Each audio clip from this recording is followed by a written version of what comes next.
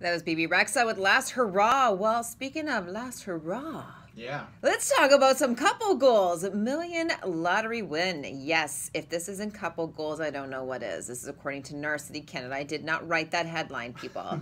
But yeah, Virginia and Donald are singing a new tune. They won $1 million in the guaranteed Lotto 649. This is just a few days ago, so a week ago. So they're new millionaires. They've been retired for 30 years.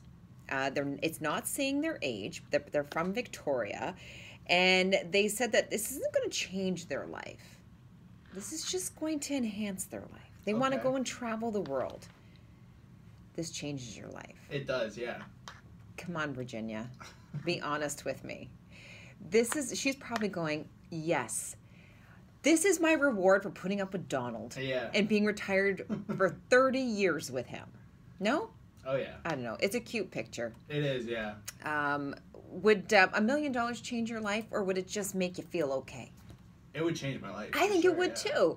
But I'm going to be honest with you. I probably wouldn't be like, okay, I will put some in savings. But I then will go out and buy a $12 bottle of wine instead of the $8 one. Okay. And I will enjoy life. Nice. So you'd become like a high roller then? Oh, for sure. I'd be like, yo, Drake, what's up? Yeah. I'm going to buy that $76,000 ticket to sit with Drake for a Raptors game. That'd be awesome. Because I could be a winner right now. I bought a ticket yesterday. Oh, did you? I did. Nice. But I would still come and work with you. Okay. I would still get up every morning. I don't believe you. I would. I would. 100%. Okay. 100%. After I go on a trip. All right. Okay. Stay tuned, guys. More coming up. It's Tuesday, June 4th.